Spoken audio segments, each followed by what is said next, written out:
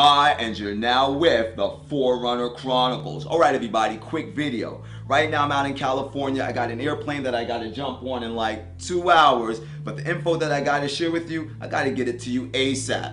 And you know, that's what this video is about. The group ASAP, and in particular one of the members, ASAP Rocky. Let me explain.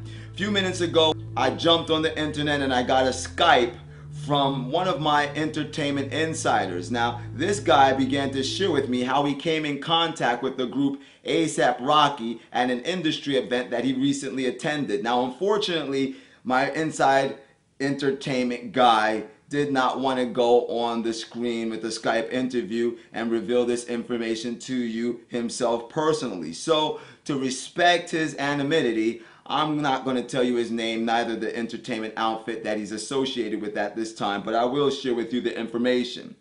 When he told me that he was at that industry event and came in contact with ASAP Rocky, I knew exactly what he was getting ready to talk about next.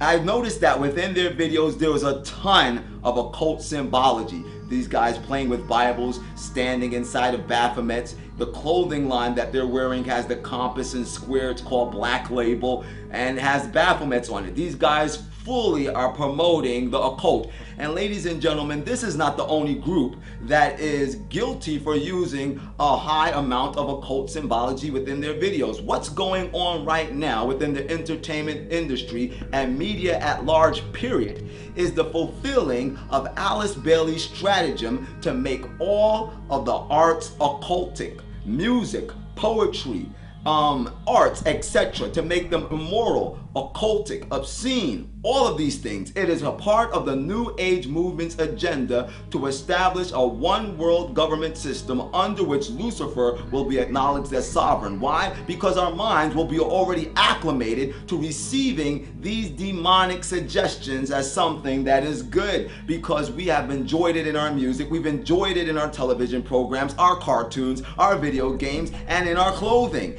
ASAP is a new group that is just blowing up the same way that Odd Future blew up, the same way that Lady Gaga blew up, and every other artist that is jumping in the industry right now that is making sure that within their videos, on the clothing that they're wearing, they are throwing out occult symbols all over the place and connected with those occult symbols within their music, though they may not make a conscious decision to do this, but because they've become ready agents of the devil, because they have submitted their hearts not to Jesus Christ, but to the lust of the flesh, the lust of the eye, and the pride of life.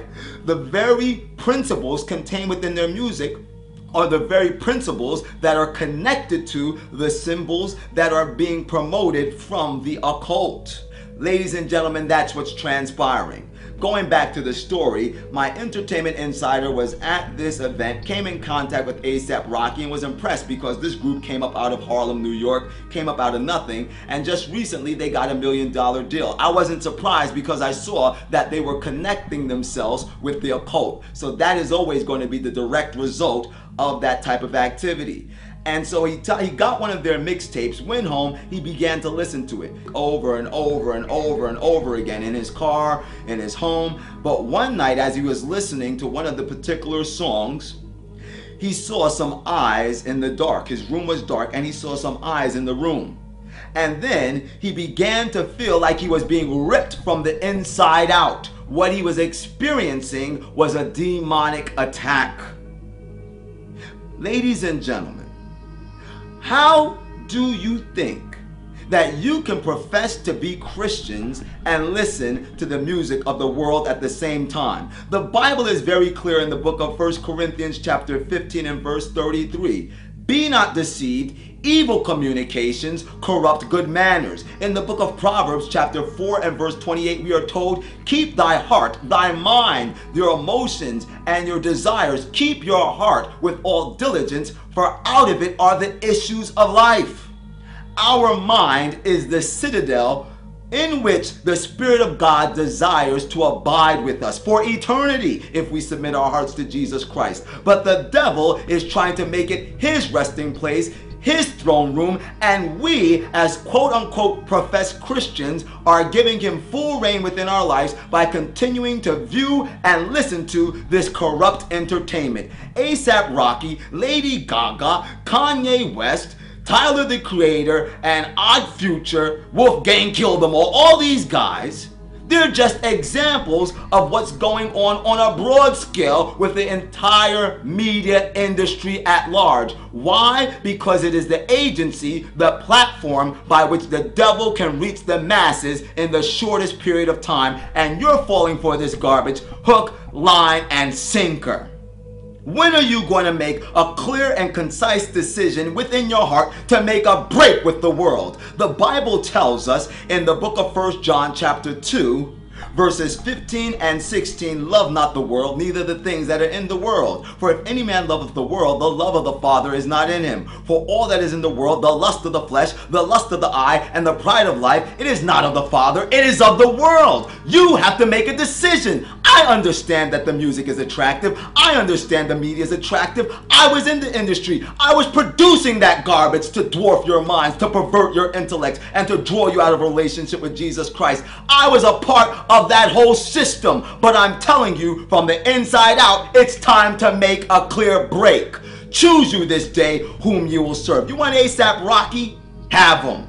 Trust me, you need to stop listening to that garbage as soon as possible. That's what ASAP is an acronym for. Get it out of your life. And anything else that might be separating you from having an intimate relationship with Jesus Christ, our Lord and Savior. Our only hope in these last days is Jesus Christ. The Bible tells us in the book of James chapter 4 and verse 4, ye adulterers and adulteresses, know ye not that the friendship of the world is enmity with God? Whosoever therefore shall be the friend of the world is the enemy of God. You can't continue to walk on this imaginary line. There is no fence separating the world and Christ. You can either be with Christ or be with the world. Either or. There is no fence activity going on here. If you're on the fence, you're in the devil's camp, bottom line. And you need to stop the nonsense. The Bible is very clear. You can read the Bible all day long. You can pray all day long. But if you continue to inundate your mind with this corrupt, perverted, occult, satanic filth, you will corrupt the simplicity of the power of the gospel of Jesus Christ to give you that victory over sin in your life. You won't have it.